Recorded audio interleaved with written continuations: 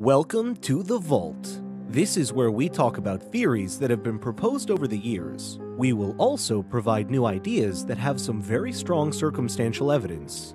Today's episode covers the Sherry Bates murder. On October 30th, 1966, Sherry Bates was murdered near the Riverside, California library. She was stabbed several times and her throat was slashed. 10 feet away from her body, a Timex watch was found. The time on the watch read 9:07. Other future crimes would mirror that of the Bates murder. On October 11th, 1969, Paul Stine was dispatched to pick up a passenger in his cab at 9th Street. The passenger shot Paul Stine in the head with a 9mm gun. A size 7 glove was found in the cab. On October 25th, 1970, Nancy Bennallack was stabbed to death in her Sacramento apartment. 2 days later, a Halloween card was mailed to the SF Examiner. Besides the crimes I mentioned being October murders, there are other connections. In the same month of the Bates murder, a confession letter was sent taking credit for her murder. The writer states he told his victim, "It was about time." He asked, "Time for what?" And the reply was, "Time for her to die." In December of 1966, a poem was discovered on a desk in the Riverside College Library where Bates worked. The poem mentions a red dress, also stating, "She won't die this time," and "Just wait till next time." A signature of RH is given under the poem.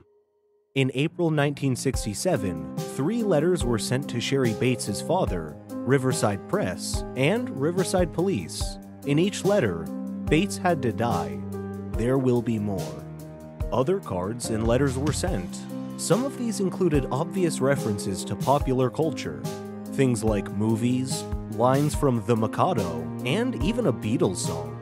In addition to the clues I mentioned above, many believe the killer left strange hints, such as the stamp that he used and the victims he targeted. Many even believe a comic book was used as a clue. Further investigations into common theories seem to indicate that they are correct. One connection made was the similarities between the Halloween card and issue 30 of a Red Mask comic. The comic has a roulette wheel that Lady Doom spins to decide how to kill the Red Mask. It has different ways to kill written on it, as does the Halloween card. The Halloween card has "You are doomed" written on it and depicts a skeleton with what looks like a mask on its face. More evidence has been found to suggest the Red Mask theory is correct.